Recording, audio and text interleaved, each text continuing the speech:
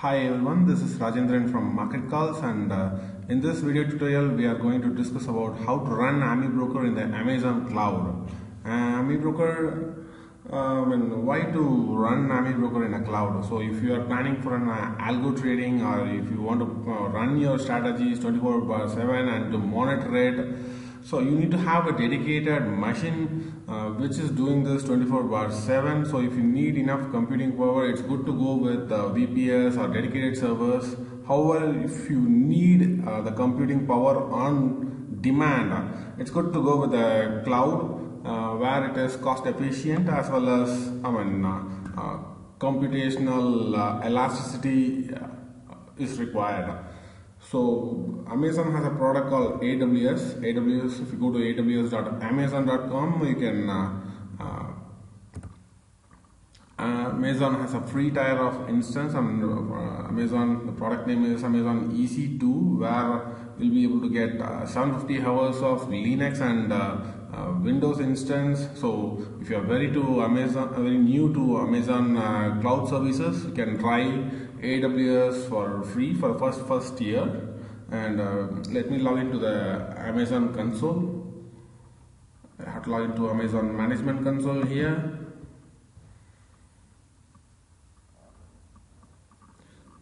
Typing my password.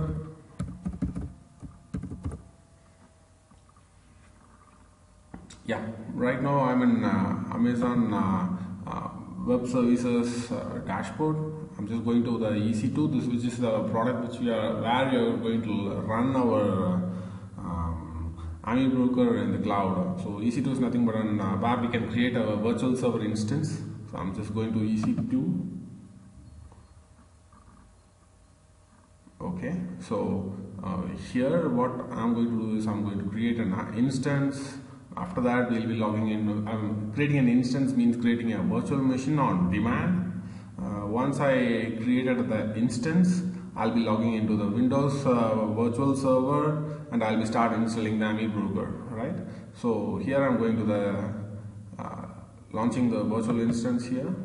So now I have to create my machine. So here there are a couple of options. In our case, it is going to be a Windows server 2012 R2 base 64-bit edition. Here it is. So I'm just selecting it.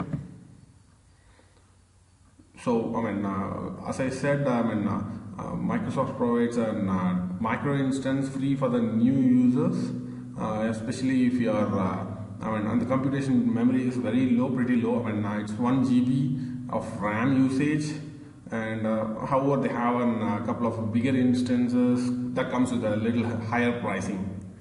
So here we go. I'm launching the free tier instance. Review and launch. Clicking on review and launch. Yes. Once you can click on the launch. So what Amazon tells you, hey, you just create a new key pair. So every time if you want to get the password, you have to input the key pair file. It will throw you the password, right? And in this case, I'm just giving it as a name like Ami Market Calls. Okay. Download the key pair, keep it safe. So probably it is an encrypted file which you need to input every time to get the password. Just launching the instance. It takes some time. Okay, your instance is launching. You notified of estimated charges. Okay, fine. So I'm going to my dashboard again. My account. I'm sorry.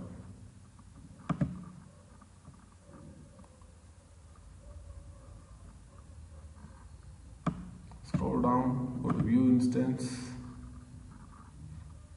So here is my instance created. So the instance state is running, and it's in the initializing state. It takes a little time to initialize.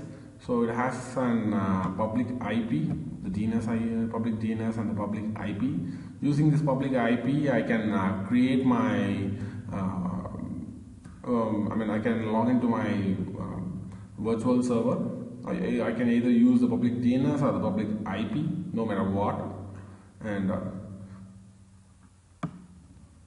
what else? Okay, the status is still in the initializing state. So in the meantime, we'll discuss about why you need to go for an VPS, why not run in a local desktop. When running in a local desktop, if you are an algorithmic trader, probably there are a lot of risk associated with it. Probably your system might get rebooted, or there might be a software update you left unnoticed, and that once can result in an restart of your machine, and probably your kit might shut down your system power. You don't have an extra enough backup. So all these challenges will be probably sorted out by an virtual server kind of stuff. And since Amazon has an pay on the go pricing, probably if you don't need the machine, you can shut it down. So probably your billing will be on the hourly basis. So if you don't need a computational power, shut it down. Whenever you need a machine, you create it on demand, so that your billing will be mostly on a hourly basis. However, if you want to have an machine on dedicated basis 24/7, so you can pay an full amount pricing, and so that it will be quite cost efficient. So now let me try to log into this instance. Before that, I need to get an password for this account. So the IP is there anyways.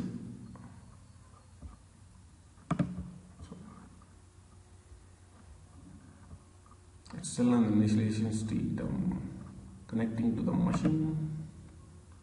So it is asking for the username is administrator, and I need to get a password.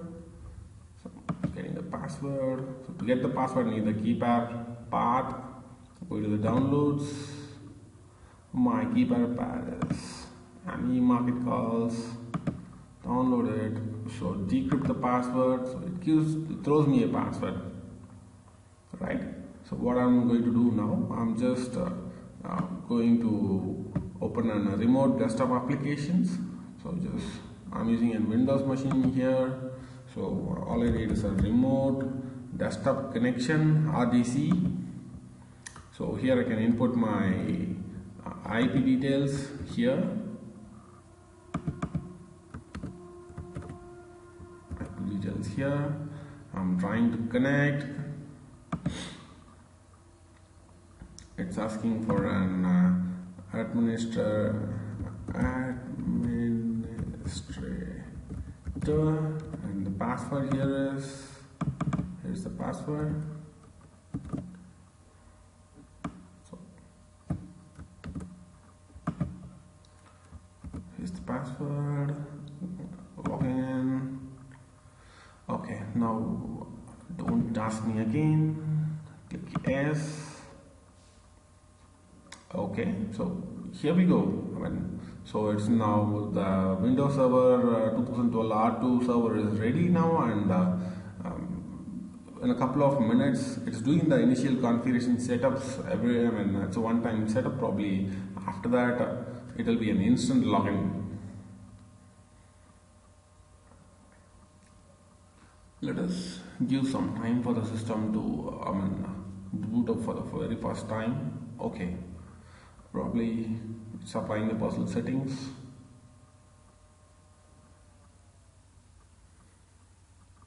I guess in a couple of seconds we'll be inside the desktop. Yes, the Windows Server 2012 R2 is on now. So what I'm going to do now, I'm going to Internet Explorer, going to download Amibroker.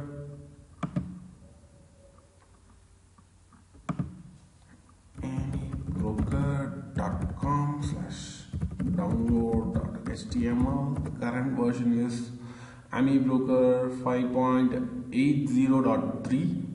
I'm just downloading the 32-bit version. Amibroker also has a 34-bit version. So it's asking for to add Amibroker under the trusted sites. So I added it. I'm just doing it one more time. amibroker.com/download.html. Amibroker has both 32-bit and 64-bit machine. So since ours is a 64-bit machine, I'm going to download this Amibroker 64-bit. So it's asking me to save. I'm saving it. So the download is done, and it's running the security scan. Now I'm going to run it. Run the Amibroker installation file. Give next. I accept the agreement. Next. Install it full. Install. Here we go. The installation is going on.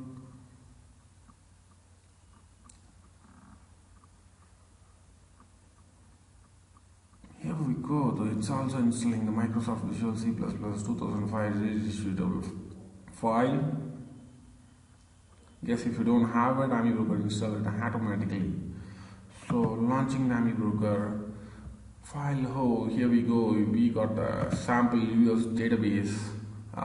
That's all, everyone. Thanks for listening. We'll soon come up with more interesting videos and tutorial. Until then, stay tuned with Market Calls. Thank you.